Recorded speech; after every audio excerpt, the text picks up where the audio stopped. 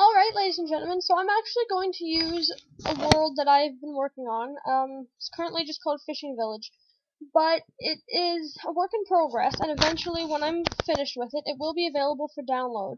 And it is a fairly interesting world that I've been working on. So, close doors. So, to demonstrate, I'm going to go into the farmer's market here. And we got our beautiful item frames of everything that's available here.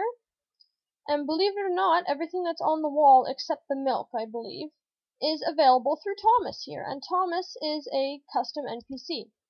So, when you right-click on him, he has a few different options here. So this one says, "Hello, HorsecrazyMC," that's my game name.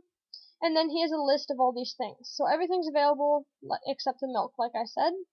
So you can have sugar, you can get carrots, raw beef, raw chicken, wheat, apples, raw fish, raw pork, raw turkey from the Mo Creatures thing. Obviously, I can change that and put milk in there if I wanted to. Cocoa beans, eggs, melons, potatoes, seeds, and different mushrooms. So, and then if I right-click on him again, he's supposed to have a couple different text options. How come he's not, there we go. Welcome to the farmer's market is one of his other text options. So, if I come out here, well, I don't really have to leave the building, but let's just say I want to buy something from the market. So I need diamond, iron, gold, and an emerald. There we go. And you can have it set up for any kind of currency. So I have it set up for these 4 items. Obviously, you can have it set up that if you give him leather, or if you give him the crops, he'll give you something. The mod itself gives you gold coins, diamond coins, emerald coins, wooden, stone, bronze, and iron. So obviously you can have it set up with coins as well. But I like having it set up with something that's not mod related, just for simplicity. So if I go back in here, right click on Thomas, and say I want 8 carrots. So, you have one option here, and you need to put that currency in that box. So, for example, I put the diamond in, and none of these other things you can click on, nothing happens. But, say I wanted the 8 carrots, once you put a diamond in here, you click on the carrots, and voila! I can bring 8 carrots to my inventory, and then that diamond disappears. So technically, you paid him for those 8 carrots.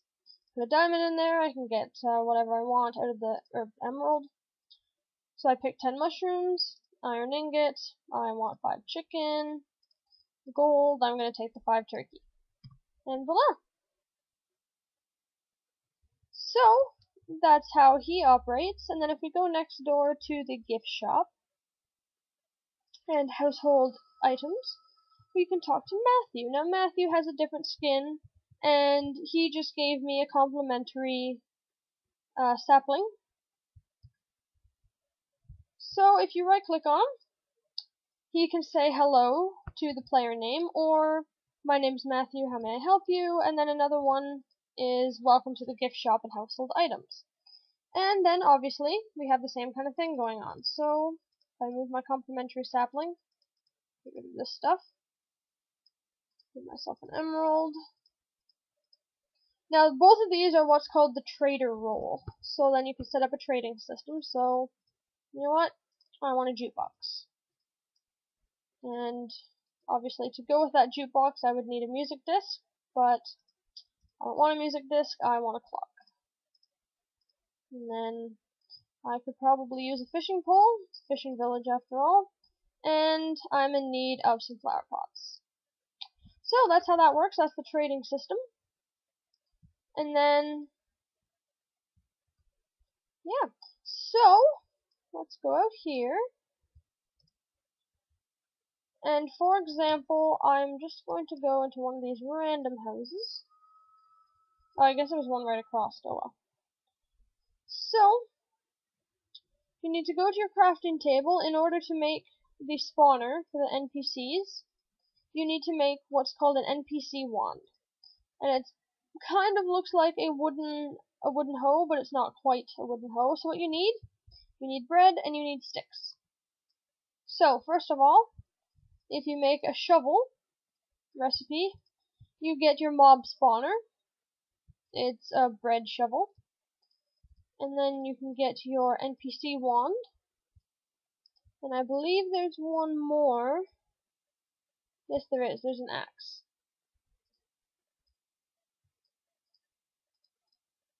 Like that, and you get your NPC cloner. So, if I just get rid of those. And then, obviously, your NPC, you right click with your NPC cloner, and this is the GUI that you get. Slot 0, etc., etc. Next page, you have up to 197 slots. So that's really good, and then for your mob spawner, your shovel, you right click, and it gives you all the mobs that are available in the game. Vanilla mobs, and if you happen to have a mod installed, like I do, I have the Mo creatures installed. So you can see bat, bee, bird, boar, that is also all an option. So, you know what, I want to spawn, well, nothing that's going to harm my house.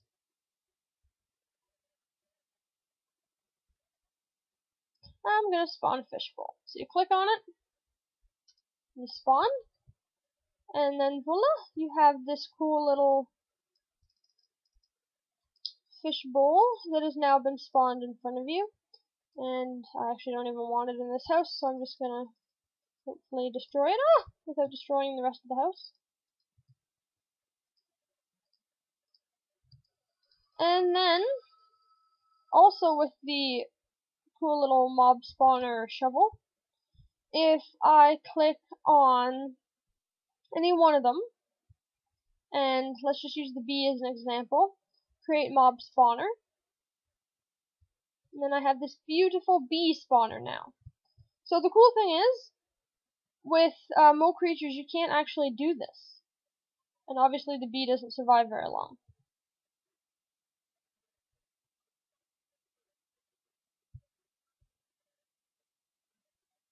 And now it's not quite working as well as it's supposed to. So I'm just going to delete that, fix my floor, and let's try another one. So,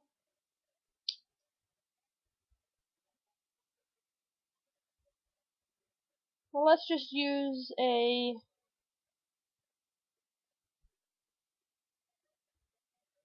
and then you can make them for the NPCs as well if you want the NPCs to spawn.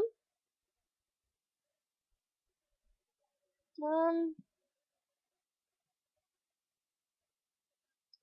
gonna do a sheep spawner. Whoops, I didn't do it right.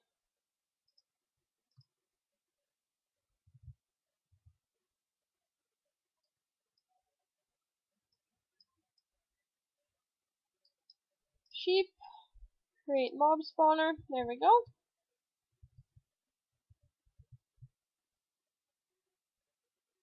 And then eventually, we will actually get a sheep to spawn in here. So that's how that works. Oh my goodness, and I'm just breaking everything, aren't I? So, that's how the mob spawner works, and basically, that's really the only use it has. Spawn, cancel, create mob spawner, and then it gives you all the different options. So you can spawn pretty much anything. Apparently wither bosses are available too. So, with that said, we will move on to the NPC wand, and it probably has the most features. So, you right click anywhere, you get this whole giant GUI. So you get one that automatically spawns looking like Steve, because that's the default texture. So it says mob, human male, Steve. So you can go to select texture, and it gives you all of the textures in the mob human male folder. So there's Arctic Steve, looks rather interesting. Bodyguard Steve, Camo Radio Steve, Special Ops Steve, a regular Camo Steve, Casual Steve, Chef Steve, and then you can add on packs, and I will show you guys how to install those in the part 2 video. And then So I picked the civilian pack, and it's actually not as exciting as I thought. So I'm actually going to go and download some of the other packs to show you guys. But that is pretty much the civilian pack. Just gives you different colors of Steve. And then we have Dr. Steve, Elderly Steve. Come on, let's show Elderly Steve. Fire Steve. Gangster Steve kind of makes me laugh. Come on. Guard Steve. Guard Steve 2. King Steve. So you can start recognizing, you'll probably recognize some of these skins are actually used in Tales of Kingdoms. Because obviously there's a lot of interaction that goes on with that mod. So there's Mage Steve, Mickey D Steve, Mercenary 1, 2,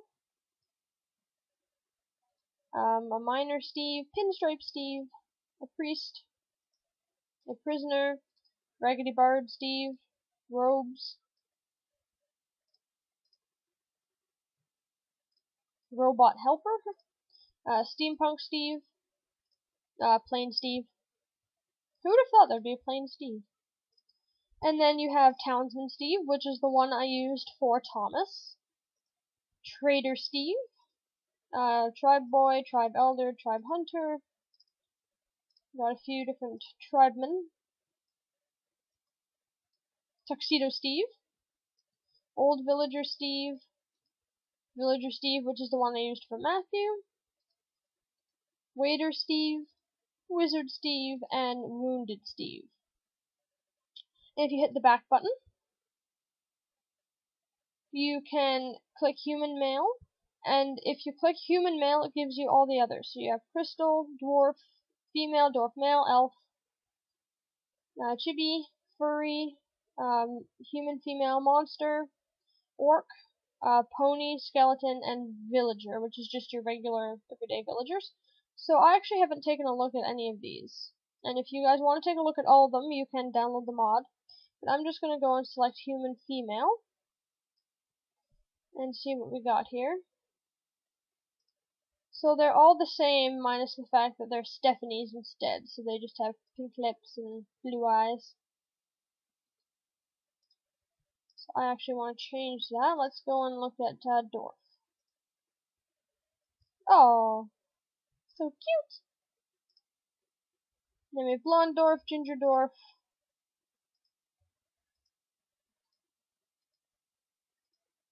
or that one. What do we got for Elf? Reminds me of Zelda.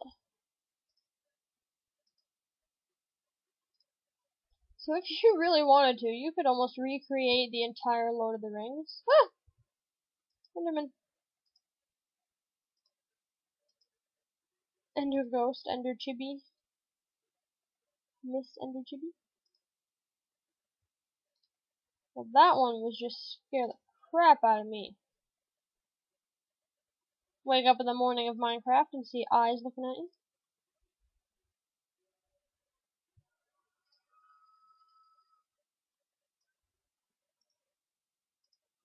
Oh, you can actually put a Herobrine in here. It's creepy.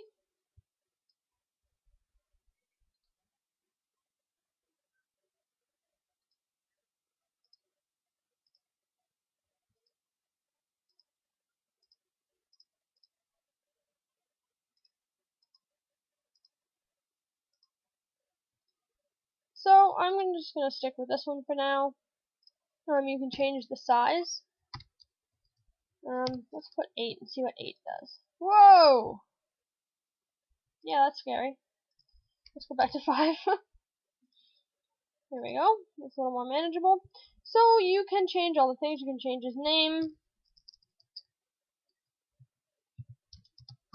I'm just going to put Test Orc. You can show the name or you can hide it or only show the name when he's attacking. I always have show, unless you don't need it to show, depending on your use of the mod. And then you can pick a cloak. So if you select texture, there's a bloody cape, Mycon cape, brown, ragged, etc. and skull cape. So just for an example, I'm going to click dark brown. because it kind of matches the rest of his stuff. You can rotate head a certain degree if you want him to be looking a certain direction. Standing, walking, sitting, lying down, sneak standing, sneak walking, dancing. Oh, I want to see dancing. Oh, that's just cool. And standing. So normally I have it on standing, and they just kind of rotate around on the spot. If you put it on walking, they're going to walk around. Walking range 5. So he's only going to walk around 5 blocks at the most. So he will generally